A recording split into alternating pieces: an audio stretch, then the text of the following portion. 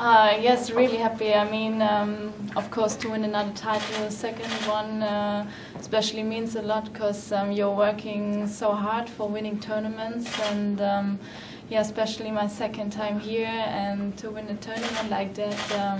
Yeah, all in all, I think I played some great tennis this week, and yeah, I'm now really happy that I could win the title. This win is your first against Jelena. Yeah.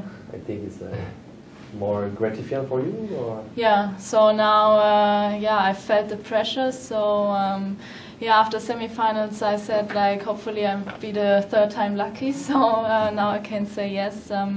No, but as she said in a speech, maybe she didn't play her best tennis, but I was really focused the whole time and didn't let negative emotions taking over me, so yeah, I was just trying to stay focused, fight till the end, and yeah, I think I did great. Yeah, because she are frustrated about some kind of referee. Yeah.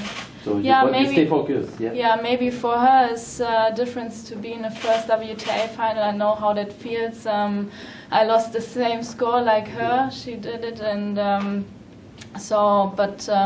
Out of this match, I think for her she can take a lot, and especially for me, yeah, to have another title in your pocket means a lot, and now I'm really looking forward to finish the rest of the season strong. Yeah. And what did you do differently from the two matches you lost against her? Well, I have to say she's a really young talent, a really good player. She has some really aggressive tennis, big round strokes and big serve. So out of the last two matches we had, I took a lot, especially that I have to be ready for her shots because they are quite fast. So especially on this surface, it's really important to stay low and just keep your game up to the baseline. So I was trying to have some good length in my shots and trying to make her move and put her under pressure, and yeah, just kept fighting. And you didn't make that many mistakes, I think. I don't have the numbers, but you didn't miss any shots.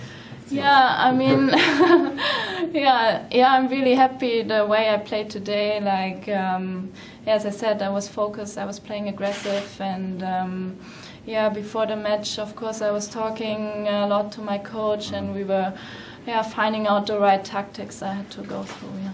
It wasn't her best tennis. Was that your best tennis, or is there any place for improvement? I think there's all the time place for some improvement, but especially to have it under pressure on the final, and you're able to keep that kind of level, makes me really happy. And I said yesterday that I just switched to a new racket. So my first tournament with the new racket, and especially for this, gives me a lot of confidence. Keep it, keep it.